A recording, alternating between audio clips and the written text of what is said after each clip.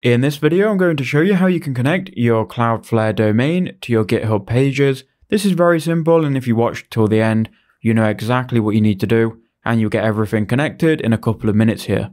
So go to GitHub, go to your project, and once you're inside of your project, go to settings in the top right-hand corner, then go ahead and scroll down and head over to pages. Once you're in pages, here you'll see your website. If it's live, it will be using a GitHub subdomain. If we click on it, here is my example website. It's just a static page for this example.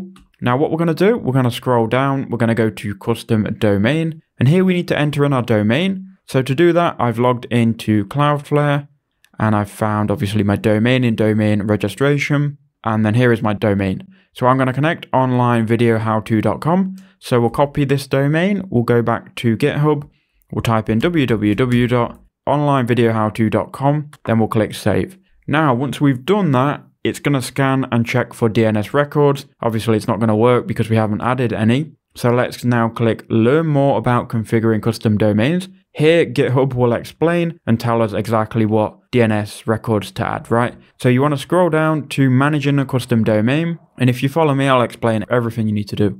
Then scroll down even more and you'll see these 4A records. What we need to do is add these 4. Copy the first one, head over to your domain, click on manage. This is in the back end of Cloudflare, by the way. Once you're inside that domain, you need to find DNS configuration. So go update DNS configuration. And here we are inside of the DNS records. Now what we can do is we can go ahead and add a new record. So add record, we need to add an A record. For the name, type @ For the address here, paste in the first IP4 address you've got from this table.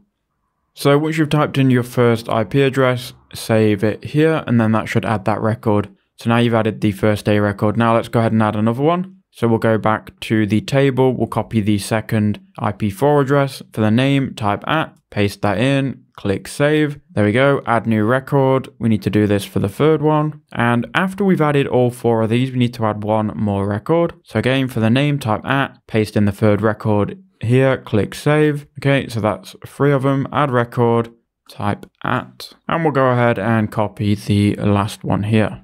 Alrighty, so we've saved this. And now we've added all 4 A records. Now what we'll do, we need to scroll down a little bit more and you'll get to configuring an Apex domain. Here this explains that you need to create a CNAME record pointing to your username.github.io. So if you go back a couple of times and you'll see here in the top left your username. My username is KnowledgeBase YT. So we go to Cloudflare, we add record. We need to add a CNAME record, type www. Then for the target, type out your GitHub username.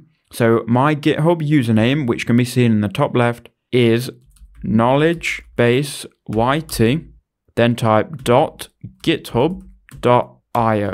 Very simple, your username.github.io.